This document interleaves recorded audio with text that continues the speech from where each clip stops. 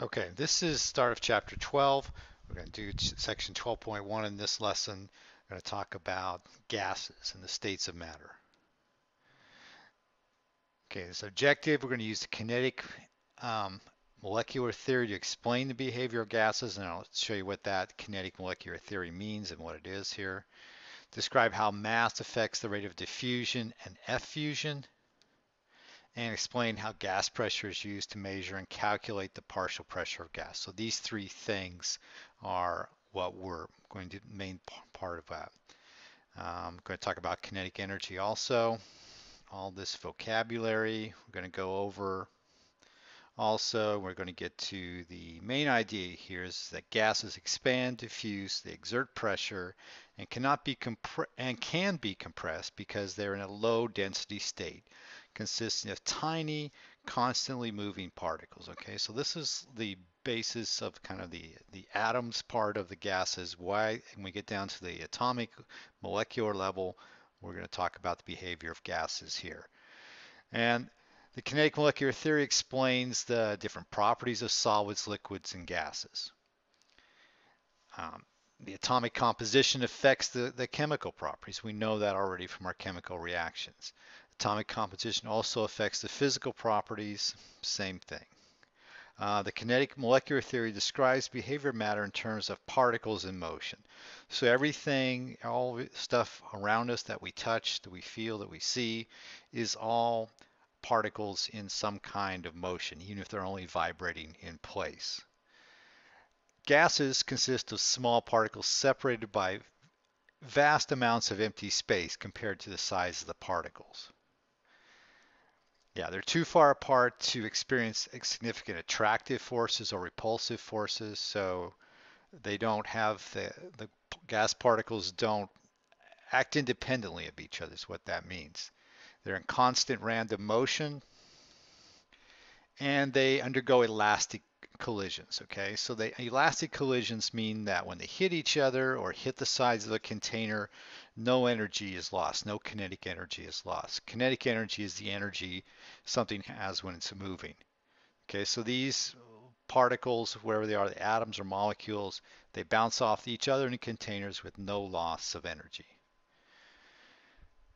Kinetic energy depends on the mass and velocity. And here's the equation for it. K equals 1/2 the mass, m, times velocity squared. This is the same kinetic energy you'd use to calculate kinetic energy if you were running, or how fast your kinetic energy of a car, or kinetic energy of gas molecules.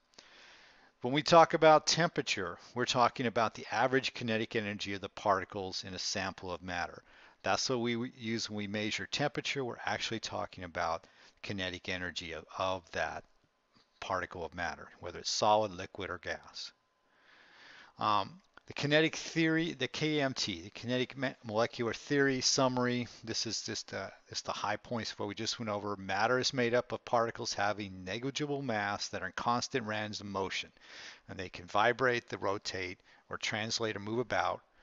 The particles are separated by great distances. The particles collide perfectly elastically. That means there's no forces acting on it during the collisions. They don't lose any energy when they collide with each other or the sides. The temperature of a substance is related to the molecular velocity, right? That was the kinetic energy, and was related to the faster it's moving, the more kinetic energy it has, and the higher the temperature will be. Okay, so again, great amounts of space exist between gas. When we compress something, we reduce the amount of empty space between particles, so they collide more frequently, and they have higher pressure. When they hit the sides of the container more often, they have higher pressure. When they're expanded, they're the same number of particles in the same container, have a bigger volume to move in. They don't hit the sides as often. They have less pressure. Gases flow easily past each other, we know that. Diffusion is the movement of one material through another. This is diffusion if somebody sprays perfume or Axe deodorant or whatever on one side of the room. Pretty soon you smell it all across the room. That's diffusion. Effusion is gas escaping through a tiny opening. This is what happens if you let air out of a tire or out of a balloon or something like that. That's effusion. Graham's law of effusion states that the rate of effusion of a gas is inversely proportional to the square root of its molar mass. So what you need to remember is the rate of effusion and the molar mass here. This means that as molar mass increases, the rate of effusion goes down. So as mass goes up,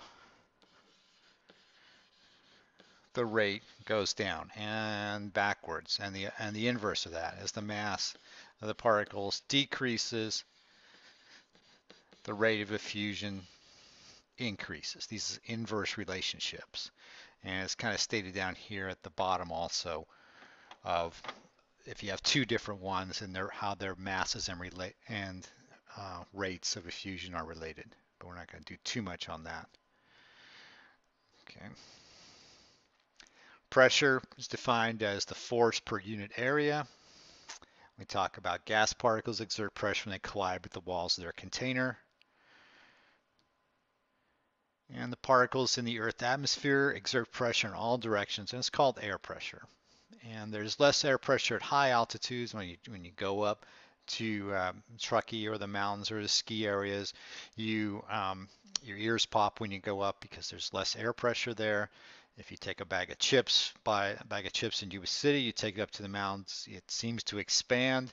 That's because there's less air pressure at the higher altitudes. Torricelli invented the barometer. Barometer measures air pressure, and it measures it in millimeters of mercury. And the air pressure pushes down here, and then it moves. This column of mercury moves up and down depending on how much air pressure is pushing down on it. So when the weather people say that there's high pressure in the area, high pressure is good weather because the air is pushing down, it heats up, it expands. That makes it hotter and more stable air. When the air pressure is a low pressure system moves over, the air is rising up, and it creates rainstorms and weather phenomenon like that. The barometer is used to measure air pressure. Manometer is used to measure gas pressure in a closed container, and this is set up to if the gas expands, or we put more gas in, the pressure goes up. If we put more gas in, or the gas gets heated up, either way, we increase the pressure here, and it compresses that over there. Okay, so the unit of force, SI unit of force is a Newton. The Pascal is the unit of pressure, and 1 Pascal is 1 Newton per meter squared, and that's not a very big amount of pressure. 1 Newton, a square meter is like about a yard square, 3 feet by 3 feet, a little over 3 feet by 3 feet, and you put 2.2 pounds on that meter, square meter is not very much pressure at all.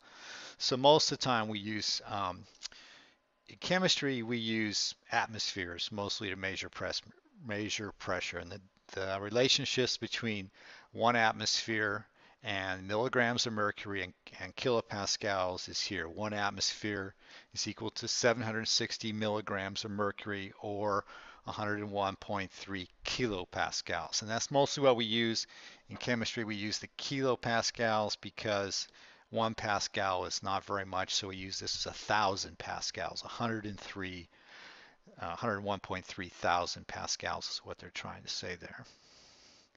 Here's the table of different things going back and forth.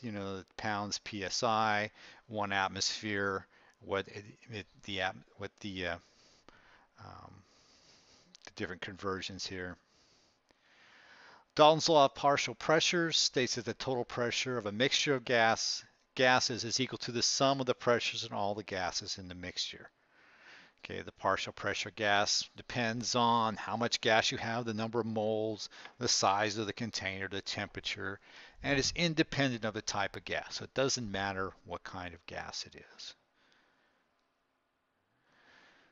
And it's just a simple math. The total pressure of these two gases, helium and nitrogen, whatever the pressure, the pressure of the helium, whatever that had independent, if the helium was just there without the nitrogen, you'd get a certain pressure. And if the nitrogen was out there without the helium, you'd get a certain pressure. And combined together, the pressure on the whole container is those two pressures added up. So the partial pressures, you just add up the pressures that each gas would have had if they were totally independent. If they were in the container by themselves, they pretty much act like the other gas isn't there because the gas molecules are so spread out that it really doesn't really matter that there's another gas in there.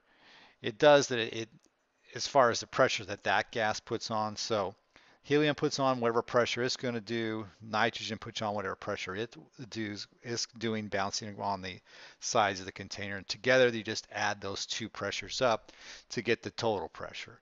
So the partial pressure from helium and the partial pressure from nitrogen add up to the total pressure. That's all Dalton's law says. So they calculate, and we're going to use these later on in, I think, the next chapter to calculate the amount of gas produced in a chemical reaction. Okay, the average kinetic energy of particles in a substance is measured by its